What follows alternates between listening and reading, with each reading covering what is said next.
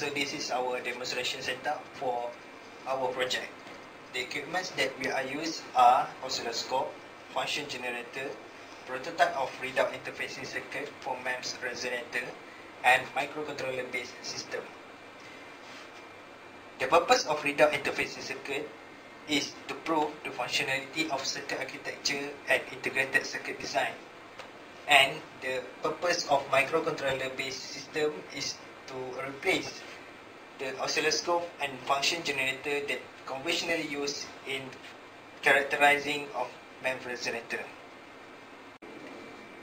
Now, as we switch the frequency of signal generator, we can see the change of signal amplitude in oscilloscope, and this is also shown in the microcontroller based system. Now, instead of manual calculation, we can also use microcontroller based system to measure and calculate resonant frequency and quality factor of MEMS resonator.